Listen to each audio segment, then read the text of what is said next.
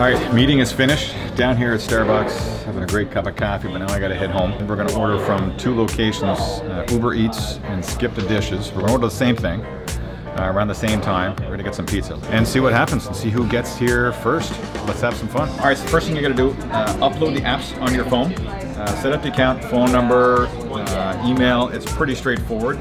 Set your location, wherever you are, and then just click on the app. Pick the restaurant that you want. You get a lot of different selections, type of food.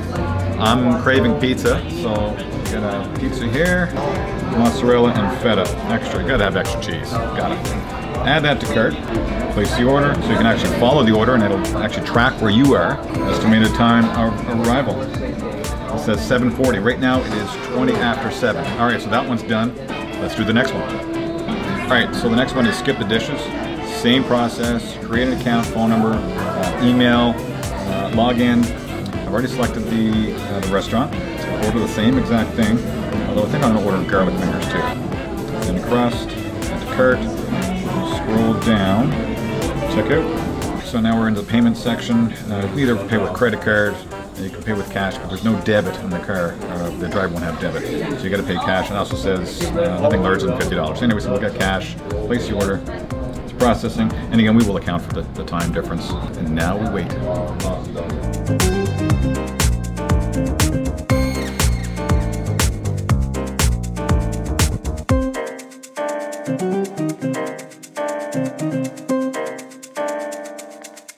That's him because he was up here before, right?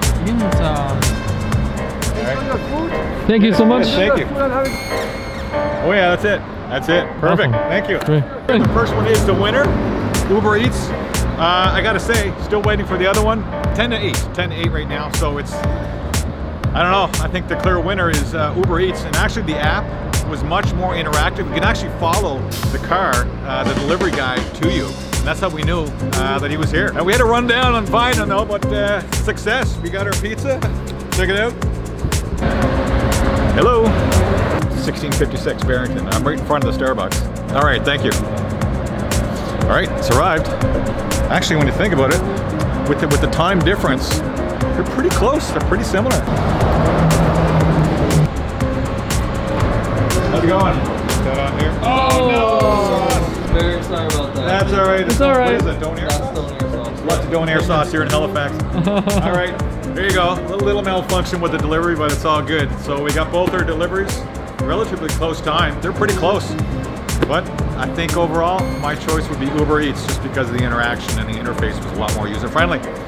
So there you go, guys. This was another episode of The Facts. Hope you enjoyed this one. It was a lot of fun. We're downtown and it was really convenient. Like I said, I was down here I had a meeting and didn't have a lot of time in my hands. Had to get home, so now I got supper ready and gonna go home and surprise the girlfriend. Thanks for watching, guys.